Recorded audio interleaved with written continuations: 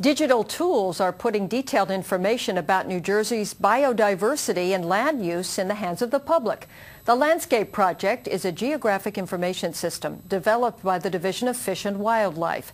Science and Technology correspondent Patrick Regan reports.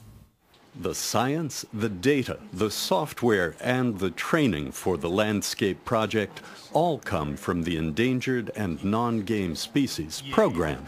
Interactive maps of the nation's most densely populated state show patches of remaining habitat suitable for diverse animal species, including 70 classed as threatened or endangered. New Jersey really is blessed with a large number of species and habitat types because the fact that it runs from the coast, the Atlantic coast, to the Appalachian Mountains, and also because it's in an area that's sort of between a northern environment and a southern environment. Dave Jenkins, acting director of the program, says mapping critical habitats can be useful to anyone interested in the interplay of conservation and development.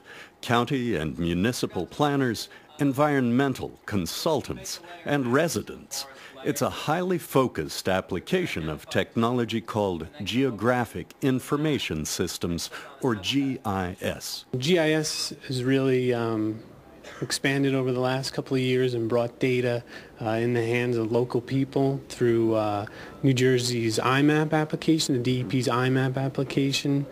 It's a free GIS used over the internet, so you don't have to buy this expensive software. You can use it at home, and it gives you a number of different data sets. These maps incorporate layers of information, from aerial photography to land use and land cover classes to validated records of wildlife sightings. Our biotics database, which is the clearinghouse for all threatened, endangered, and non-game species in the state, we're constantly updating that. We get sightings from the public, from consultants, biologists within our program. They'll go out and do surveys, and we'll enter that data into our database. The top layer assigns values to specific patches or stretches of land ranked according to the conservation status of the species present.